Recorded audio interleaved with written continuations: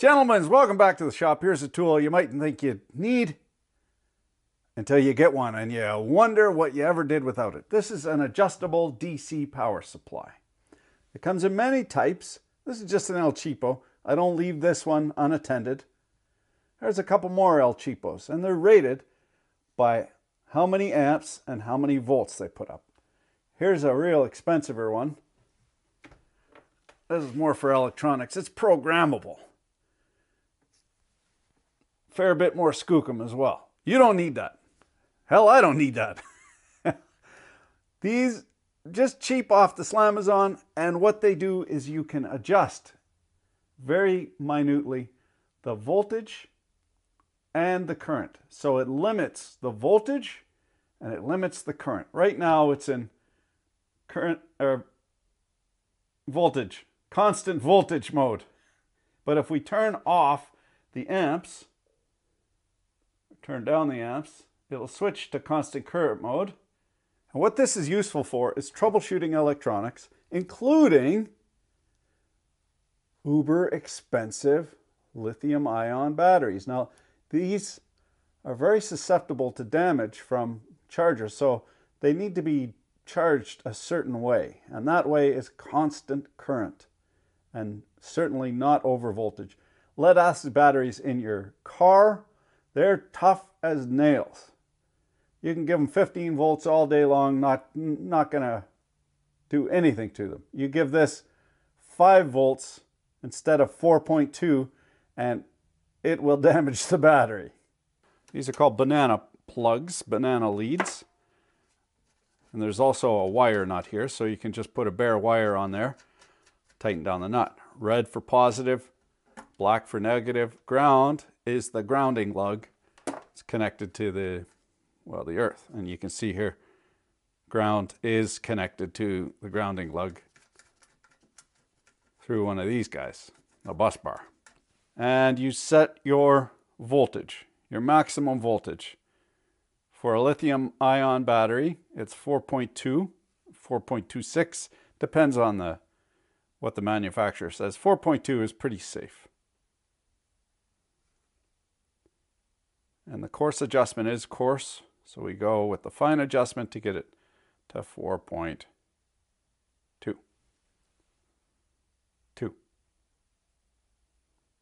2. 2. What you do is you take the alligator leads and you might get a little spark. If you have these connected. You connect these up, like so, and then you can set your amperage. We want a maximum of 1 amp for these batteries.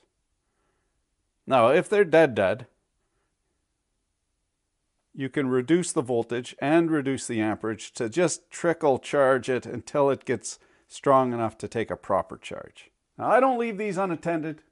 They have blown up and they will continue to blow up. They're cheap. There's a reason this one's 50 bucks and this one's 500. Also, when you're charging lithium-ion batteries, they're flammable. If the innards get out, they blow up. So just be aware. But if you bring it down to 4.2 volts max and 1 amp, you're only putting through 2 watts. You're going to be okay. What I'm doing on this Snap-on battery is balancing the cells, each to his own. What happens is eventually they get out of whack a little bit, and when you charge it up, it goes to the good battery goes to 4.2 volts, but the one that's lagging behind is maybe sitting at 4 volts.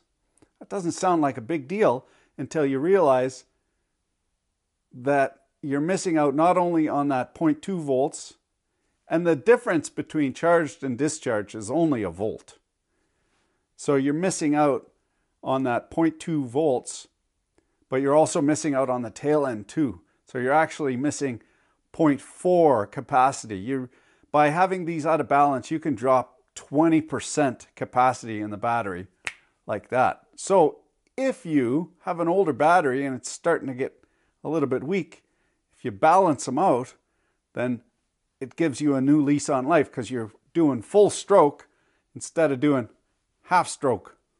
The other fantastical thing you can do with the power supply, the adjustable power supply, remember it limits the voltage and it limits the current, so you can adjust both.